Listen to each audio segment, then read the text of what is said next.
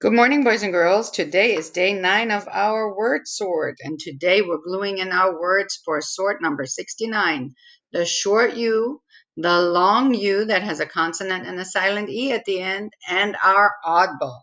The first thing, as always, I need you to go ahead and sort your words. Once you've sorted your words, start the video up again. Now that you've sorted your words, I can unveil mine so you can check that they're correct. Whoops, this one moved a little. And our oddball.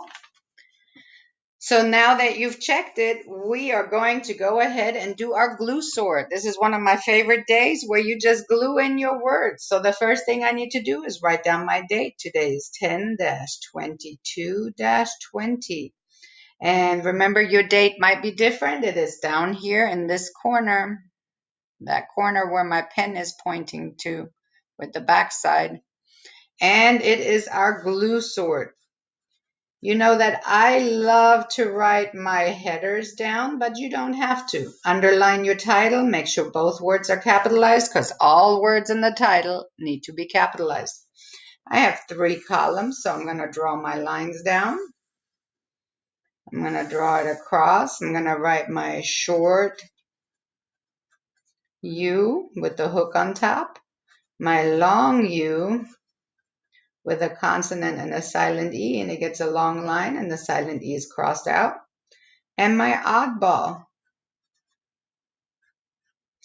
Now that I have my headers written down, I can put my pen away and I can go ahead and get out my handy dandy glue stick.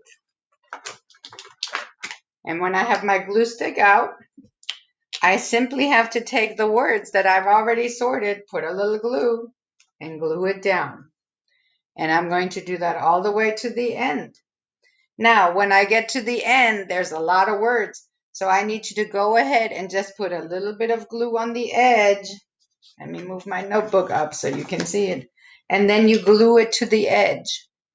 And then you glue the next word, kind of like you're gluing them onto each other like this.